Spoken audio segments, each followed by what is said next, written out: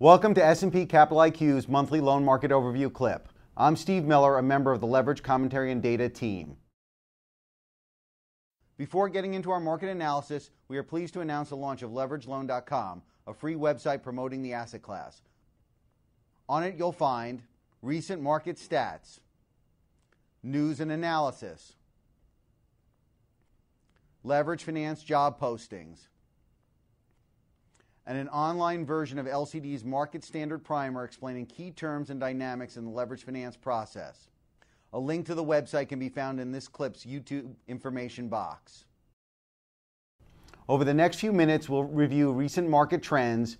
In preview, loan prices pushed higher again in April, bolstered by surging CLO issuance. The primary market, however, cooled a bit. Looking ahead, the market is poised for breakout volume in May, assuming there are no disruptive outside shocks. Undeterred by the latest tremors from Europe's long-running debt crisis, the average loan price pushed to a 12-month high of 94.7 in April, lifting the S&P LSTA loan index 74 basis points during the month. For the first 4 months of 2012, the index returned 4.5%.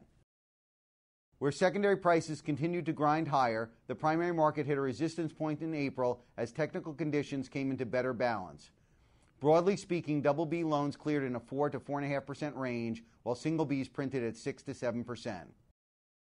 It wasn't all bad news for issuers, however. Although lending costs inched up, the percent of new issues structured as covenant lights reached a 5-year high of 45%. As well, opportunistic deal flow like repricings and dividends continued apace during the month.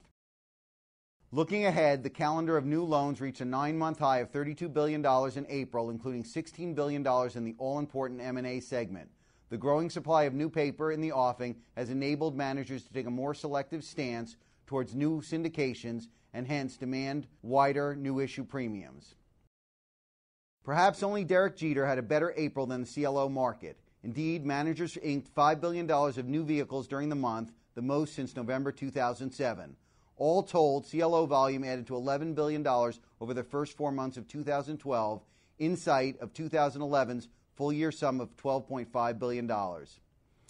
Not for nothing have CLO strategists across the board raised their 2012 issuance projections to $20 to $30 billion from $12 to $25 billion at year-end. For one thing, the pipeline of CLOs is at its highest point since at least early 2008. For another, the gap between spreads on CLO liabilities and collateral has widened. While the average spread of the S&P LSTA loan index moved sideways in April, AAA tranches of new CLOs cleared at roughly LIBOR plus 130, down from LIBOR plus 145 to 160 earlier in the year. Bankruptcy filings by Hawker Beechcraft and Bison sent the loan default rate to a 9-month high of 56 basis points in April from 21 basis points in March. Still, the rate remains well short of the historical average of 3.4%. Looking ahead, participants think default rates will continue to climb but remain below trend as a result of muscular profit growth across corporate America.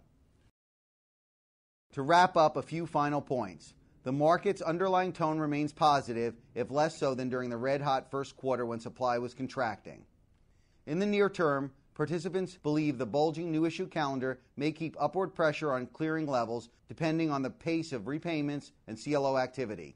By all account, LBO activity will continue to disappoint in the months ahead because sellers and buyers remain too far apart on price. Participants are hopeful that this gap will close in the second half, allowing for more activity.